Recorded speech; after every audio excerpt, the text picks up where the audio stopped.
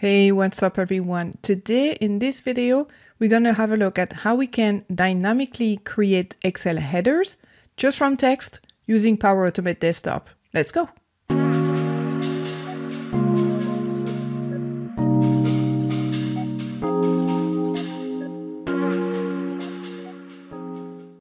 Okay, so once we're in Power Automate Desktop, let's go into the Excel category and launch Excel. This time we're gonna launch a blank document and we're gonna leave the make instance visible so we can see the headers being created and click on save. Next, we are going to set our text into a variable. So let's look for variable and drag the set variable into the designer. And for the value, this is where we are going to enter our headers. So let's do header 1, header 2, 3, 4, and 5. And we're also going to rename the variable just for a good measure. Now, let's click on save. And once we have our text, we're going to need to split it. So header 1, header 2, and so on, they will be individual values. So let's look for a split and drag the split text.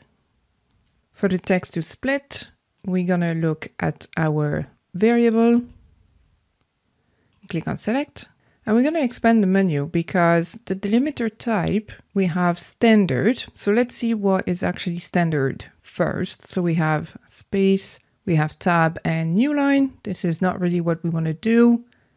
And then we have number of characters, not what we want to do either, because we want to split the text at the comma. So we're going to choose custom and we're going to set the custom delimiter to comma. So it might not be very clear on the screen, but this is a comma and you don't need to enter the comma between single quotes or double quotes. You just put the comma just like that.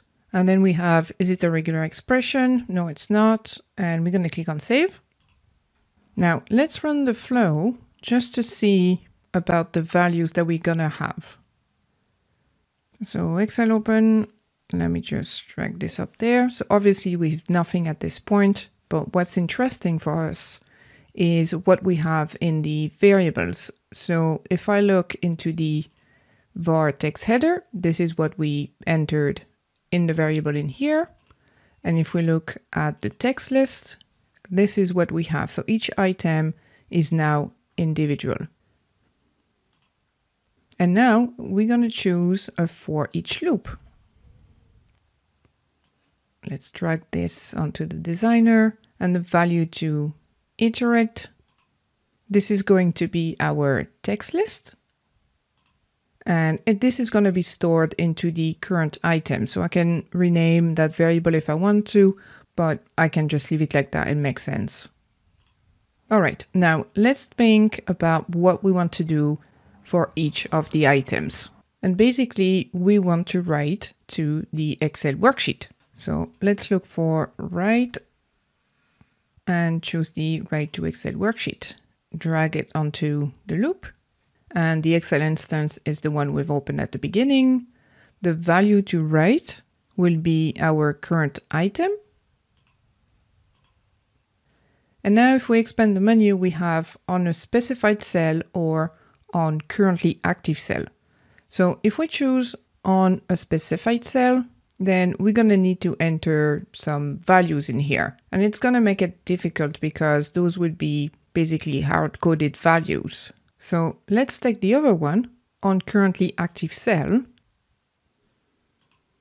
And now we need to think about how are we going to move from one cell to the other. So from column A to column B to column C. Well, there is an action which is actually sending keys. So let's drag that into the designer. And where do we want to send the key to? So we're going to choose a window instance handle because we're going to have our Excel instance. And then we need to choose what are we going to send. So we want to send a keystroke. So to move from one cell to the other, we're going to use the arrow keys on the keyboard. So if you look into insert special keys, we have arrow keys and we want to move from left to right. So we're going to choose right and see how it actually inserted the text to send. It's going to be right. But I'm going to scroll down and we can leave the delay between the keystroke to 10 milliseconds. It's absolutely fine. But this is very important. Send text as hardware keys. So the text is this. It's moving to the right and we're going to toggle that on because we want this to act as if we were actually pressing the right arrow on the keyboard. And then we're going to click on save. And now it looks good. So we're going to run the flow.